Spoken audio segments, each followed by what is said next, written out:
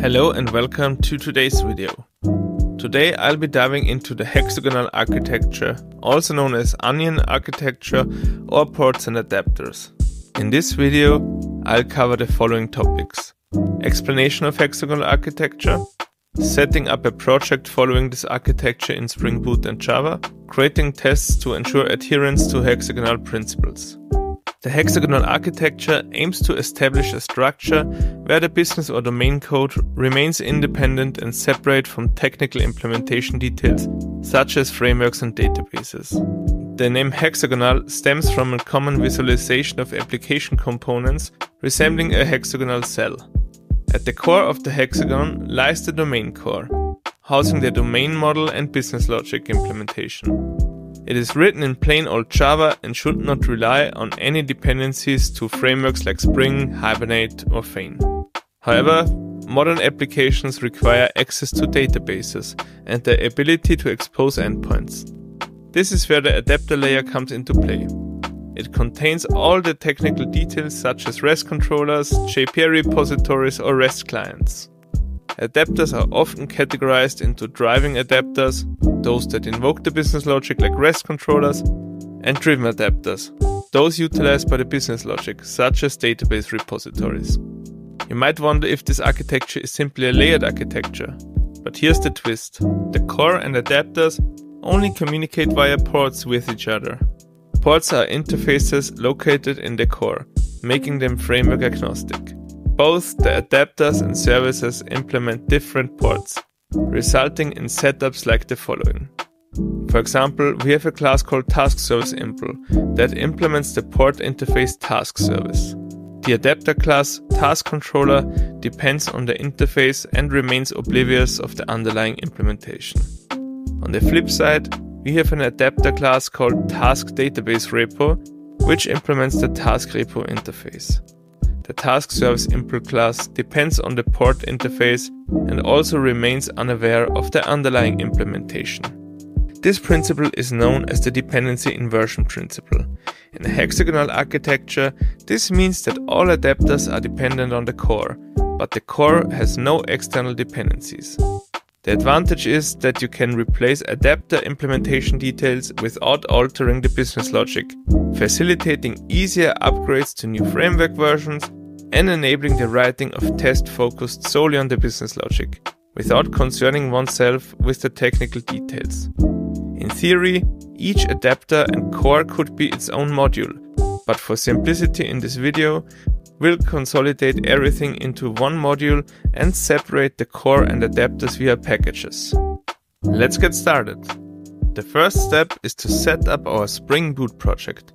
For this simple example, we need PostgreSQL, Spring Data JPA, Spring Web and Lombok as dependencies. You will find a link to the project's GitHub repository in the description. Now that our project is ready, let's create the base package structure, core and adapter. The core package includes 3 sub-packages: model for the domain model, service for the business logic, and port for the ports. Goal is to implement the class diagram I've shown you before. So let's start the implementation by creating a record named task, which consists of an ID and name. Next, let's create the port interface task service and add a method to create tasks. To complete the core's backbone, we must create the TaskServiceImpl class that implements our interface. Now we want this service to persist tasks. For that, we'll need a JPA entity called TaskEntity. Let's create it in a sub-package called Persistence within the adapter package. To store our entity, we need a repository class which we'll name TaskDatabaseRepo. That will implement our newly created port interface TaskRepo. Finally, to actually store our entities into the database, we'll need a Spring JPA repository called TaskJPA-Repo. To make the JPA repo available to our adapter, let's add the component annotation to our database repo and inject the JPA repository via the constructor. An adapter acts as an intermediary between the framework and the core. That's why our adapter class TaskDatabaseRepo maps our core model to a JPA entity, saves the entity to the database and returns a new task copy. Now our TaskServiceImpl can use the repository. Since it must not depend on the actual implementation, we'll add a field of type task repo to be solely dependent on the port and use it to store the task. To have a REST endpoint that will use our service implementation, let's create the task controller and the task DTO class within a newly created adapter subpackage called controller. Our DTO uses framework-specific annotations for JSON serialization and deserialization. The controller, again an adapter, exposes a post endpoint. Its main responsibility is to map its DTOs to the course model and use this object to call the service. However, we encounter an error that no bean of type task service is found. Normally, we would just add the service annotation to our service implementation, but remember, the core must be agnostic of any framework, so we can't use this annotation. Instead, we can create the package called Bootstrap, where we can create the class called core configuration and instantiate an instance of task service impl using the add_bean annotation. Its dependency, the task repo, can be injected via Spring and used in the constructor. The Bootstrap package is also the appropriate place to add any other configuration, like a custom JSON object mapper. Now the error in the controller is resolved and we have successfully set up a simple hexagonal architecture.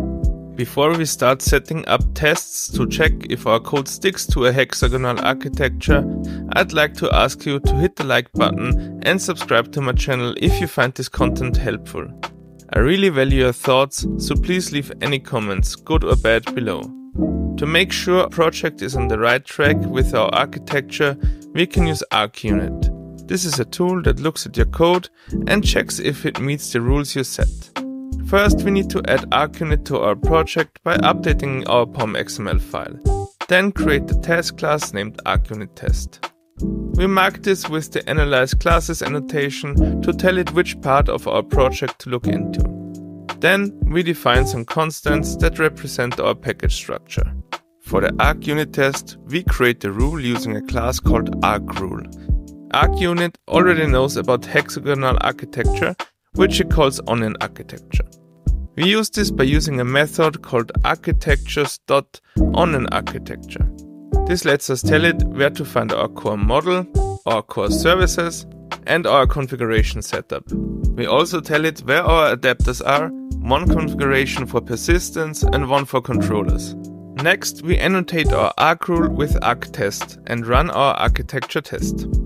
Turns out, I put the controller package in the wrong place. By moving it into the adapter package, our test now passes. This means if we ever mess up our architecture rules, our project won't build. So far, we've followed hexagonal architecture by the book. But personally, I'm not a fan of manually instantiating each core service. This architecture originates from a time when XML was used to create Spring Beans. Nowadays, we like to keep things simple with annotations and let Spring handle the setup. As a workaround, you can create a custom annotation in the core package and tell Spring Boot to create beans for classes with this annotation. Also, I don't like the service impl naming convention. I think it's a bit clumsy and I'd like to avoid it. That's why I don't stick to the rule of making service classes implement the port and let the adapters that use the services call them directly. While this approach deviates from the dependency inversion principle, it maintains the rule that the core must not rely on any adapter implementation. Theoretically, the core could still function as its own module, which is crucial for me. I appreciate that the core concentrates on the domain without concerning itself with technical specifics, fostering cleaner, more maintainable and testable code. Do you agree? Or do you believe it's better to follow the guidelines to the letter? Share your thoughts in the comments. Thanks for watching this video. See you next time.